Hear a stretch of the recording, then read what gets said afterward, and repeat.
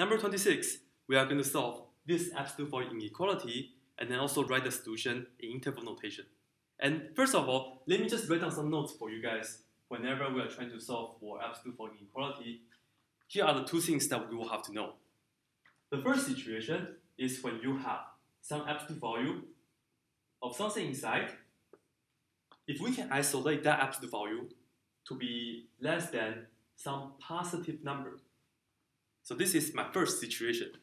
I isolate the absolute value. It happens to be less than a positive number.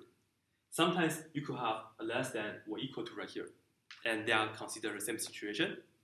If this is the case, what I will do is, I will just write down the inside in the middle, and this is how we are going to get rid of the absolute value. I'll just put down whatever I have inside of the absolute value down in the middle. This will be in between of whatever the positive number is. So this is pretty much stays the same, right?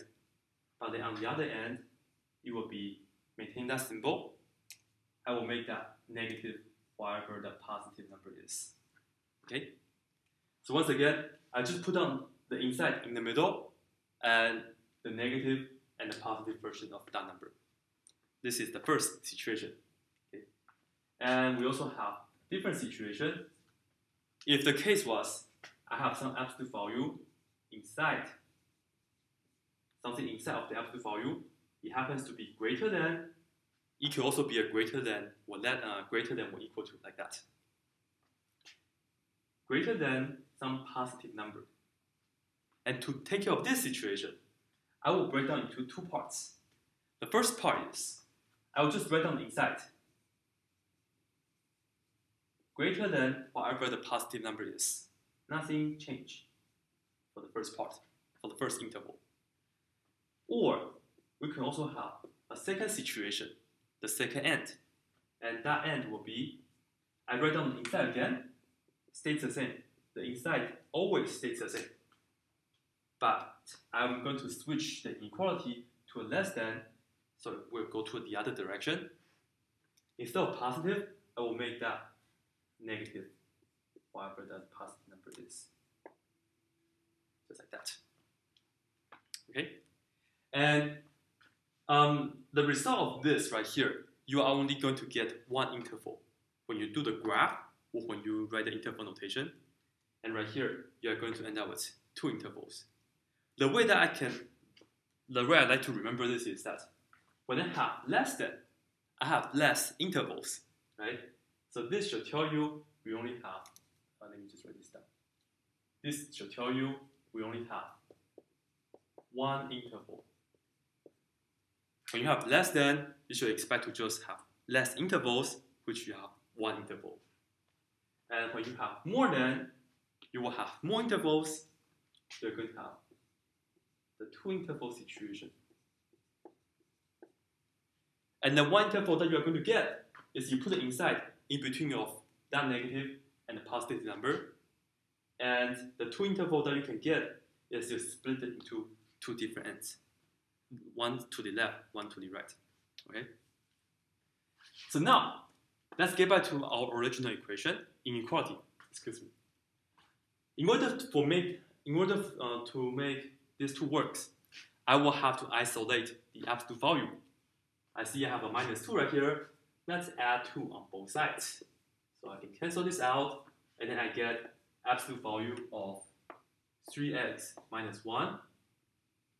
Absolute value is less than some positive number, which is my 8 right here. And as you can see that I have absolute value of something inside is less than some positive number, which that's the first situation. So to get rid of the absolute value, I will just put 3x minus 1. No more absolute value, okay, no more absolute value. And I'll still maintain the 8. But then on the other end, I will have this symbol, and it will be a negative 8. So I'm just putting down inside 3x minus 1 in between of negative 8 and positive 8. Okay?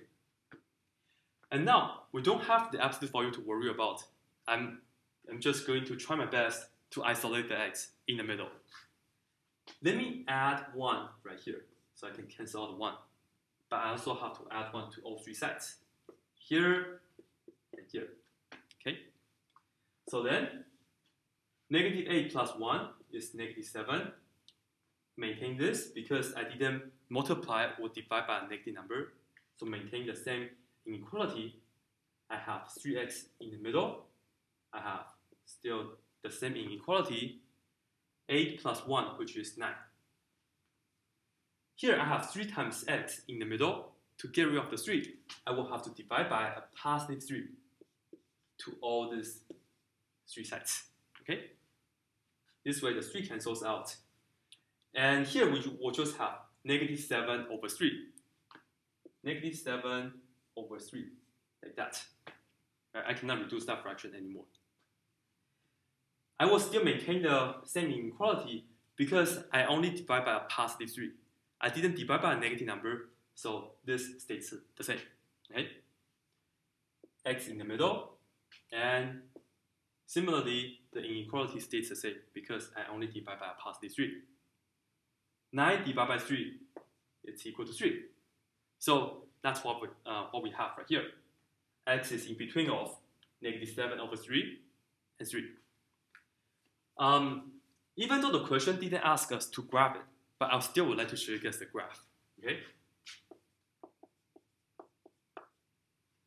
Let's graph this inequality. And to do that, first of all, just get our number line ready. Okay? And then I will just put down the two numbers that I'm interested in, negative 7 over 3 and positive 3. Let me just write it down right here. Negative 7 over 3 and positive 3, like that.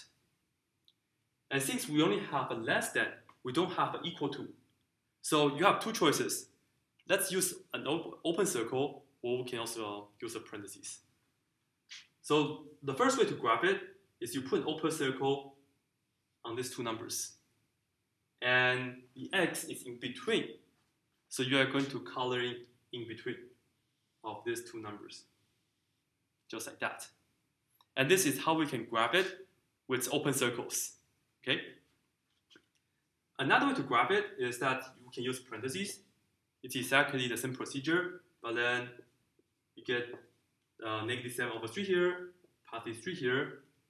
Instead of using open circles, you just put parentheses like that, and then put it, and then just shade it like the middle, like this. Either open circle or parentheses, both are fine. And the advantage of using this is that if you want to write the interval notation,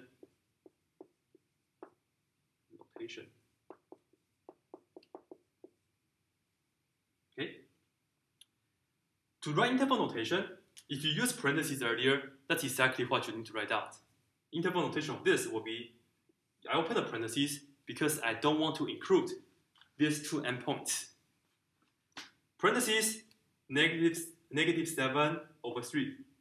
You put down a smaller number first, and then put down comma, the bigger number, or the right number, the number on the right, which we have 3, once again, parentheses. And this is the interval notation that we are looking for. So once again, review this, and most importantly, know these two formula, two things that you have to be careful with.